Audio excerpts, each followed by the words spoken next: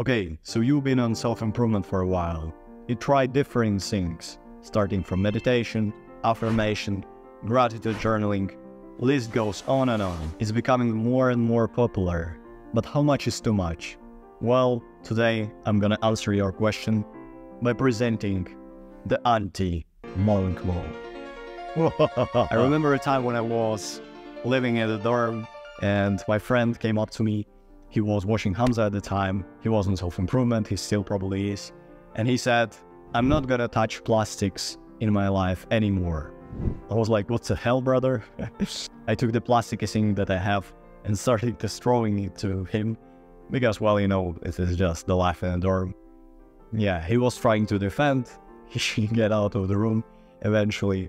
Thing is, he showed something different to me that the guy that don't really knew about estrogenics and material that plastic decrease your testosterone. And it felt like an obsession.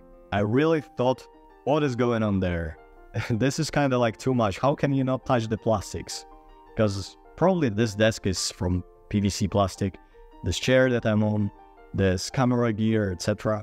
But for sure, at the time, when I didn't know about it, I said to him, bro, that's too much of a self-improvement you do. And he didn't agree.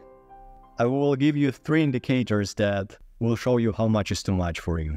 If one of those indicators is reliable to you, then your self-improvement is too much, bro. The first one is morning routine. How long does your morning routine goes?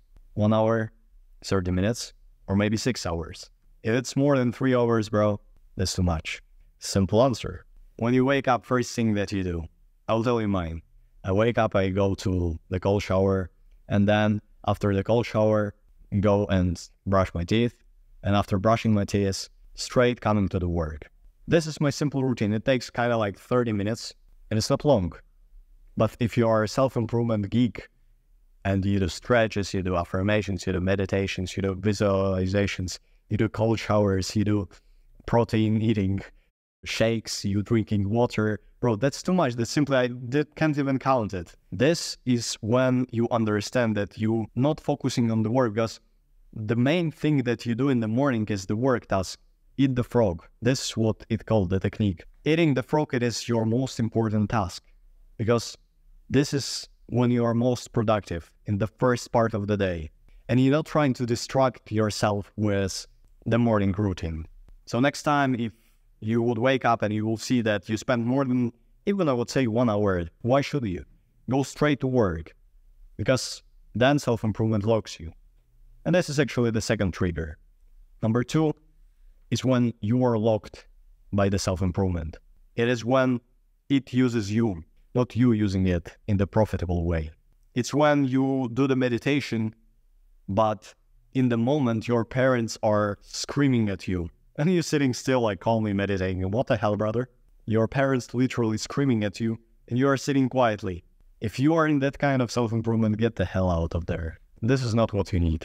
And also, the things that steal your authenticity. It is when you simply can't be yourself.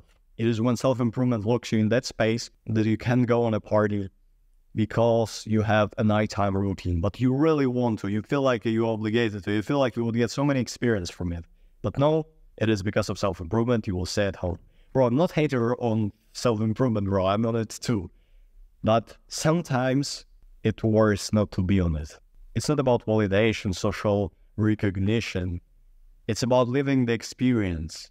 And if somebody else holding you back from it and you really want to, it's not because your friend invited you or because you think that you will get girls on this event.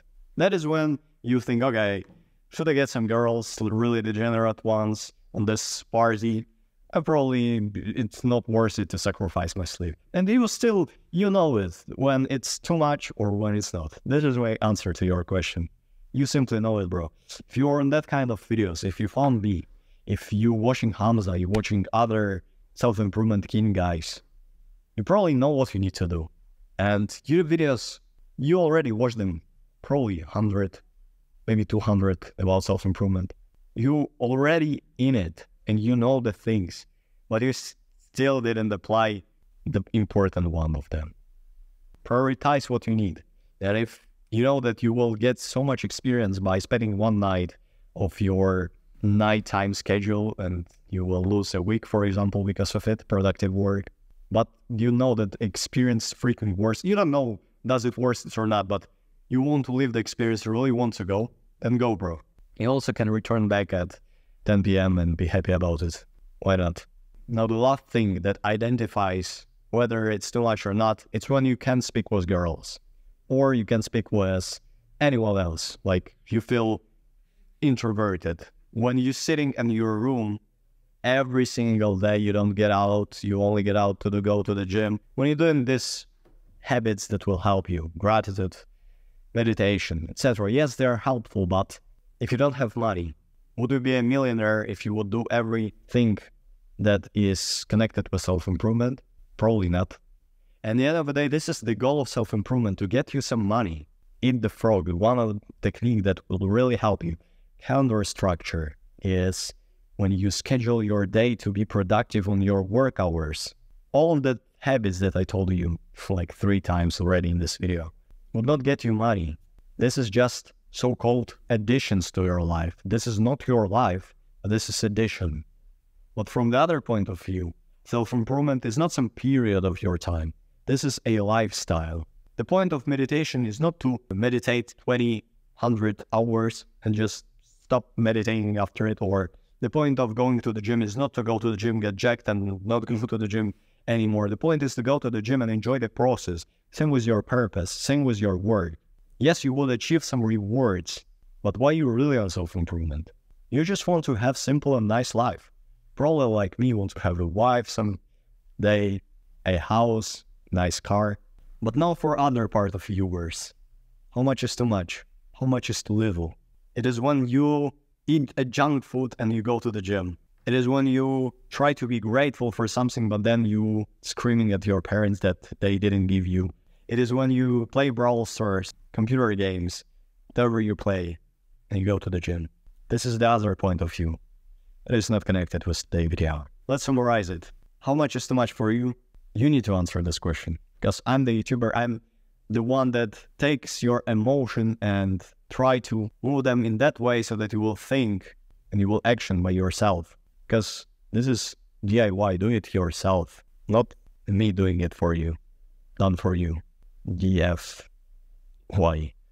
something like that. Journal about it. How much is too much for you?